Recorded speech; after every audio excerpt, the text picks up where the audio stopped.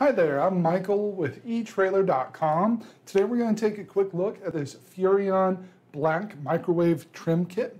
Now, this trim kit is going to mount onto your Furrion standard microwave. This will work with the two models that you see on the screen there, both the black standard as well as the mirrored glass standard RV microwave. This is going to be designed specifically for those microwaves, so you can trust it is going to fit in place nicely. This is constructed of a hearty plastic, so it is going to hold up well, even with the jostling and bumps that you experience while you're traveling in your RV. And then it is going to give your microwave a nice, sleek, finished look. This does contain all the hardware and mounting brackets that you're going to need to get this mounted in place on your RV's microwave. The screws will allow you to mount the brackets on the side of your microwave. So you can see I do have the black microwave here, and there are pre-drilled holes in the side of the microwave that these mounting brackets will use to get them mounted in place. And then it is very simple. Your trim kit has 4 pieces that just snap together. So you've got the 2 side pieces, the top and the bottom, and they all just snap very snugly in place. And then you can very simply slide it onto your microwave and get them snapped in.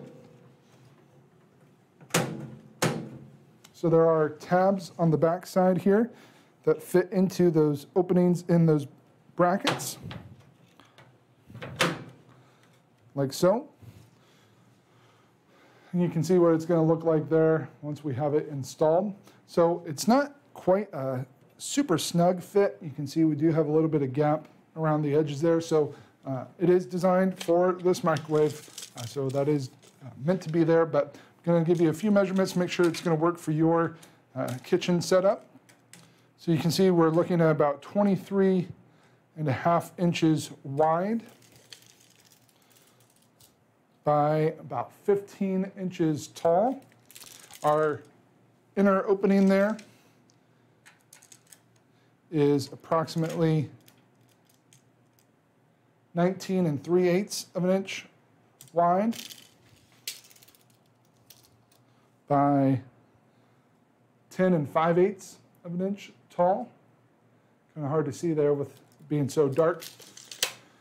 So just make sure that that's going to fit inside your RV. They do also include the screws that you'll need to get the mounting plates connected to your cabinets so that you'll have a nice sturdy setup. That will go in here, these holes on the front. After you get your microwave put in place, you'll then attach it with those openings so that you have a nice solid connection to your cabinets or wherever it is that you're mounting before you put your trim in place. So overall, if you're looking for a way to kind of finish off your microwave's look, this is going to be a great addition for you. And that completes our look for today. Again, I'm Michael with etrailer.com. Thanks for watching.